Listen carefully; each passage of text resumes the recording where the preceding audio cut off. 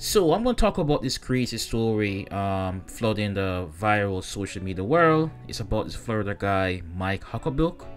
He's 55 and he married his goddaughter days after she turned 18. Now before I continue, please like and subscribe. So guys, off the rip, I'm going to say this, address a few things. The idea that he's a godparent and she's a goddaughter has nothing to do with the getting married. They formed a romantic relation. And people must remember, a godparent in modern times is just a profession of faith for the person being baptized, the godchild that is, and to assume an obligation to serve as proxies for the parents if the parents either are unable or neglect to provide for the religious training of the child in fulfillment of baptismal promises. That's it. Now, Mike here might not be fulfilling his baptismal rites here, probably doing some other stuff, who knows, but it's yet to be seen or heard fully. And you know, there is no immediate connection. I mean, look at the Brazilian football player Hulk. He divorced his ex-wife, but now he's with his niece. She's pregnant. He's broken. You know, maybe was he fooling around with his ex-wife niece while married? True. You know, but again, that immediate connection is broken. And the second thing is the age gap. Now, folks, age gap in marriages have been going on for years. Biblical times. This is nothing new across various religions. I mean, even today in certain countries, Africa and Asia especially, in certain tribes and, you know, sector, whatever, you still have where grown men 55 marrying 18-year-olds. And you do have right here in the West some celebrity examples. You know, you do have Dennis Quaid and Laura Savoy. There's a 39 age gap. Steven Tyler and Amy Preston, 40 years gap. David Foster and Catherine McPhee, 35-year gap. So this gap thing doesn't mean a thing. You know, love is love. Well, would I like that? You know, would I marry an 18-year-old when I'm 55? I'd probably say no. Yes, men biologically, they tend to prefer younger women, but you know, I prefer not to, and I go into the reasons why. But in any case, you know, they got married, and the crux of the matter to me is the idea of, did they have relations before she turned 18? Now, according to this, you know, an excerpt here, it says Mike and Deja told Facebook that they will be raising their 4 kids together. It's not clear how many of the children are Deja's biologically, and whether any of them are biologically both Deja's and Mike's. Under Florida law, Deja was legally unable to consent to sexual relations with an adult male until she turned 18. So that's a catch. You know, were they doing it? We don't know. But she has a 2-year-old. Now let's look at this video to get a little more clarification here. I'm grown now. Talking about, oh, you just a baby. I'm 18, bitches. I moved out my mama house when I was 16. 16. Fucking 16. What did I do? Get a job. Pregnant and all, working. Pregnant. Fucking working. At 16 with no motherfucking body. I ain't had nobody. My mama was a druggie.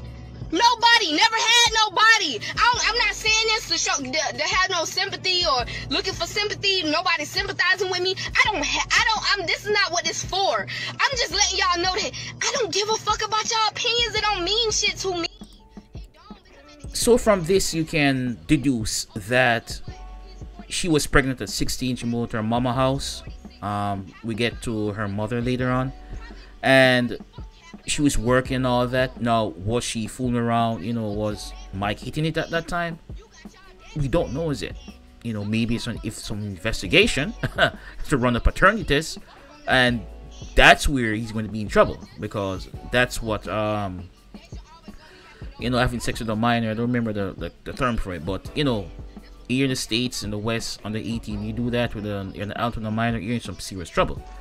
But in any case, she was working all that and taking care of herself and the kid. So I will say one of those 4 kids are hers based on what she said.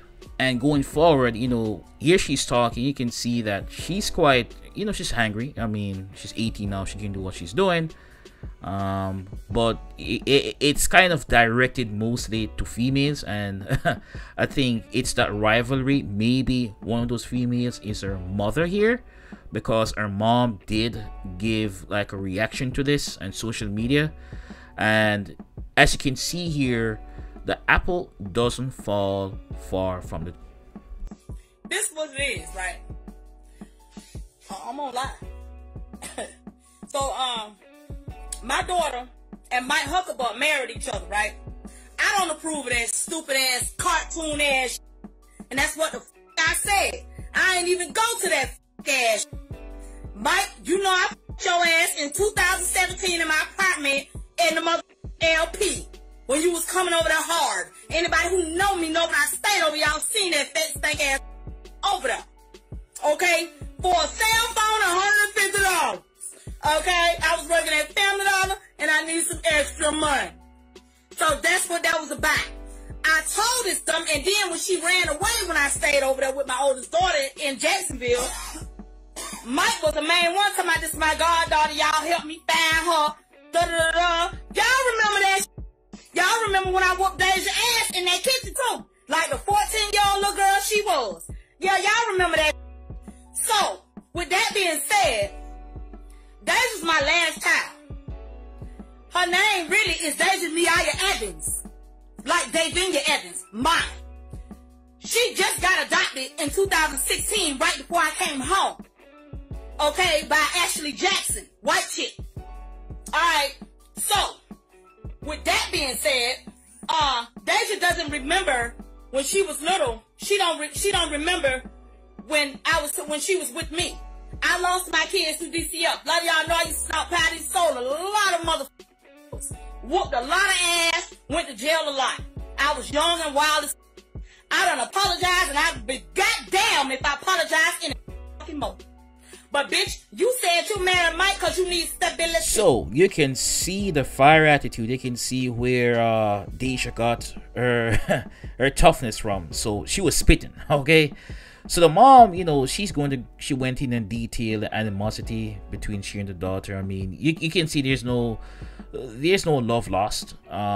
You can see that obviously she doesn't approve, because Mike at one time, she considered a family friend. I mean, she did smash him one time. She did allow him to smash one time because she was down her luck, and she was drug addict. She's recovering right now. She's a recovering drug addict. That's good for her. But you can see, she's kind of upset with this, and she's detailing like who she's relating to, what should be called God, this and that, whatever. And she was spilling beans like, hey, girl, I don't need you. And you can see that the obviously one of those women Deja was referring to probably is her mother. Her mother. Her mother's the one that probably pushed it out of the world, but who knows? It's kind of crazy, and we see what happens, because I can gather the family gatherings won't be very nice if it ever happens, because Mike would be like rolling in, and all the people like, yo, who's this? Black people are when they're ready. It won't be nice.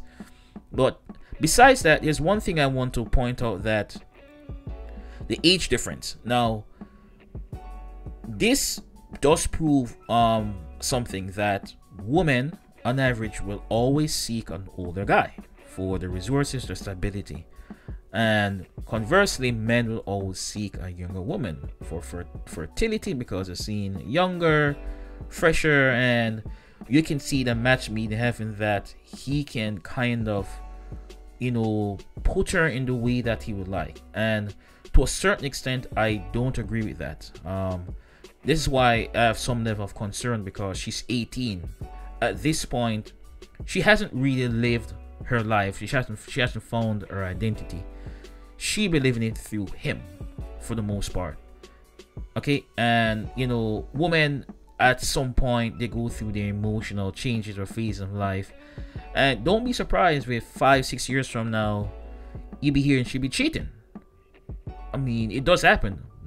Countless stories of women who have married young, and 5, 6, 7, 8, 10 years and the wife is cheating. Why? Because, you know, husband is working too hard, or something, he's not paying her enough attention, whatever, you know.